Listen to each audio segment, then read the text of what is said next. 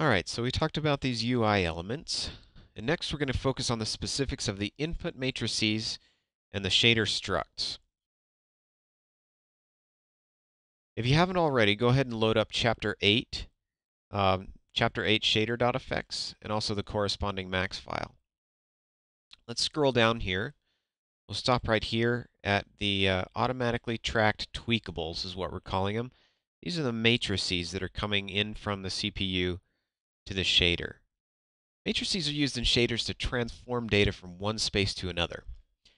I could spend the whole DVD talking about how matrix transformations work, but luckily I don't have to because CG Academy already offers another DVD on matrices, and it's a great help in clearly explaining what matrices are and how they work. I highly recommend it. Anyway, so we have four matrices here, and what you'll notice first off is that the data type is float 4 by 4. It's a grid of floats that are 4 across and 4 down. I've given each matrix a name. And these names can really be whatever I want them to be, but in this case I've labeled them specifically so it's really easy to tell which matrix they are. This is the name that I'll use later in my vertex shader when I want to use the matrix. Next we've got a colon. This colon is called a binding. It tells the computer that I want to fill this data type in with a specific piece of data that's coming in from the CPU. So instead of giving these matrices my own values, their values are coming from the CPU. Right after the colon, I've got a specific word that the computer recognizes. Unlike the name of the matrix, this word can't be anything I want. It has to be one of the matrix names in a set that the computer knows. For convenience, I've included a list of matrix names that are available. So these are all the specific words that you can use to bring in specific matrices from 3ds Max into your shader. Finally, we've got a bit of code here at the end that tells Max not to include any UI elements for these matrices. Let's take a quick look down at our vertex shader to see how our world view projection matrix is being used. Here at the bottom of our vertex shader, you'll see that I've got the matrix world view projection, and I've also got the incoming position of the vertex. Now, mul is a built-in function in HLSL, which means multiply. So I'm multiplying the incoming position of the vertex by the worldview projection matrix. And what that multiplication does is it transforms the position of the vertex from object space, which is where it starts, into screen space or clip space. And we take that result and put it into the outgoing position of the vertex. So that's just a quick example of how the worldview projection matrix is used in our vertex shader. And we'll talk about how these other three matrices are used when we talk about more specifically about the vertex shader. All right, let's scroll down a bit here. And next we're going to talk about the input struct. This struct contains all of the vertex data that we're bringing into the shader from the CPU. We'll start off by giving our struct a name, and in this case I've called it A to V, which is short for application to vertex. This struct has 5 members: position, text chord, tangent, binormal, and normal. Just like the matrices, the members of the input struct also have names. So I've given them names, position, text chord, etc.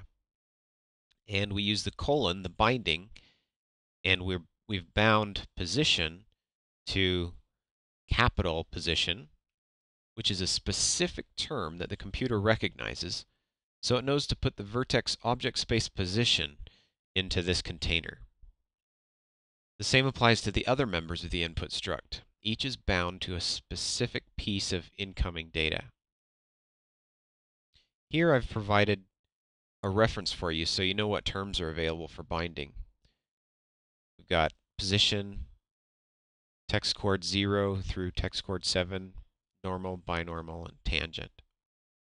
When we talk about the vertex and pixel shader in the next chapter, we'll look at how these structure members are being used in the vertex shader.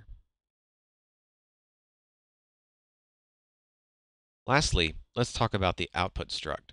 So we'll scroll down here just a little bit. This struct holds the data that gets passed from the vertex shader to the pixel shader. Just like the input struct, the output struct consists of data type members with bindings and keywords. These keywords act a little differently, though. Instead of telling the computer what data to assign to the variables, these keywords tell the computer which registers to assign the values to.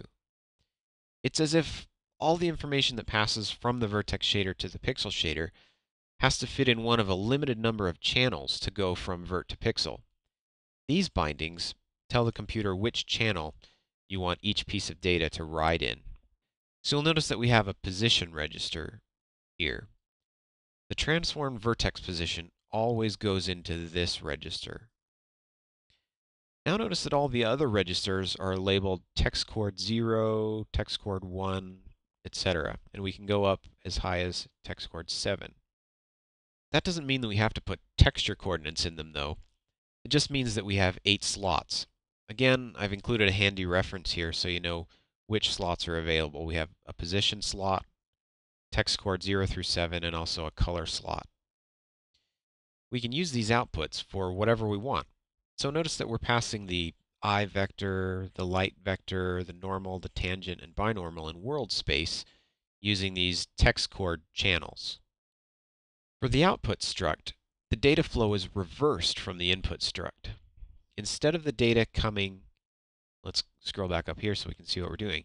Instead of the data coming from the CPU into the bindings and then going into the elements of our structure, in the output struct, we're filling each of these variables in our vertex shader, and then the data is being passed from here through the binding into the channel, right? And then from there, it's going into the rasterizer and the pixel shader. So that covers matrices and the input struct and the output struct. Just for one more example, let me scroll down here to the vertex shader, and you can see again that we've got the position of the vertex in object space, and we're transforming it into screen space, and then the data is going out the position of the output struct. So scrolling back up here, if the CPU is right here, we've got the data coming from the CPU into the bindings and then being assigned specifically to the variables that I've set up. Then these variables are used in the vertex shader. Then when we've got our results that we want, we assign them to these variables in the output struct. And from there, the data flows through the bindings into the channel and then out to the pixel shader. So that's a pretty quick tour of the data flow. And I've gone over the way that the input and output structures fit into how the data is passed around in a shader from the vertex shader, from the CPU into the vertex shader, and into the pixel shader. So in the next chapter, we'll go over the vertex shader and the pixel shader more specifically.